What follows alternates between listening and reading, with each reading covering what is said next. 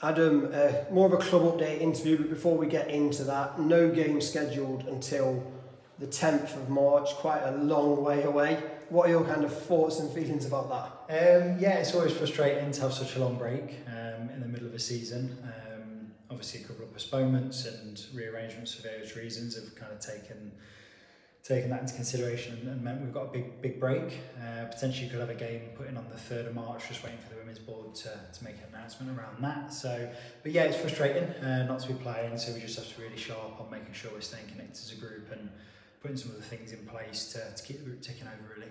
I know friendlies have been mentioned, whether that's internal or kind of external. Any kind of updates on those, or maybe just the importance of getting some minutes? Yeah, for sure. We'll definitely be having some internal games over the next couple of weeks and looking to get an external friendly in a midweek as well. So yeah, opportunities for players to get minutes, keep minutes in legs and keep players ticking over and keep that match sharpness, which I think is really important. The girls stay busy in the week and obviously through training and the stuff they're doing away from Tuesday, Thursday nights, they're keeping sharp in that sense, but nothing quite replicates match sharpness. So it's really important that we get stuff in to keep us ticking over.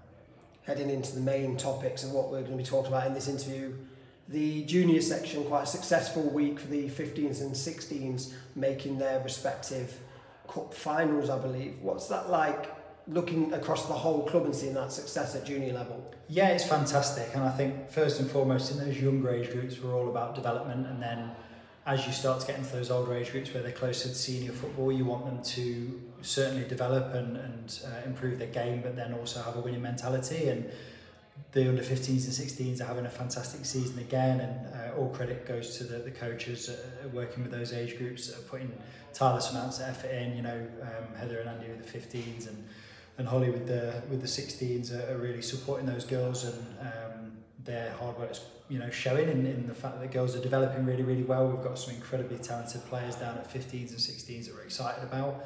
They're sort of getting closer to edging towards senior football as they move up through the pathway. So to see them going toe to toe with some big name clubs and big pathways across the country in the JPL is fantastic.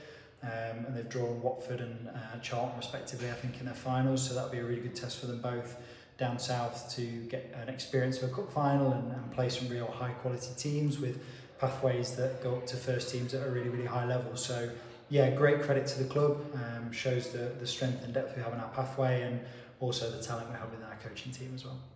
Speaking of success, maybe not Notts County success, but a few of the players here are involved in their university teams, and University of Nottingham have had quite a bit of success. Just maybe talk us through which players have been involved and what they've been up to. Yeah, so Lauren and Thea, both playing for University of Nottingham. They've had a really successful season this season so far. They've just won the quarterfinals in the BUCS National Championships down in Cardiff, and also they represent the futsal team too, and they've won BUCS Nationals, national champions this season. So really proud of them. Really good relationship we have with University of Nottingham. They've got a fantastic program over there and great staff and really good players. So we're really lucky to have a good working relationship with UON, and yeah, we're really happy with the success the players have enjoyed over there as well. It's great. I suppose that eases your headache as well of certain players maybe getting some extra minutes in this break. Yeah, for sure. It's brilliant because we know that the level of quality at UON is fantastic in terms of the games programme that they've got there, as well as the programme of training that they have. So they're training several times a week with the S&C support and various things, and their performance environment is great for us. So yeah, it's super to see them being successful on the pitch and obviously getting minutes and continuing to stay match sharp, so when our games do come, they'll be ready. And a couple of new faces around in training. Is it important just to maybe add a bit of extra quality or just that bit of extra competition to keep people on their toes at this time of the season? Yeah, I think it's vital. It's always important that we're looking to add quality.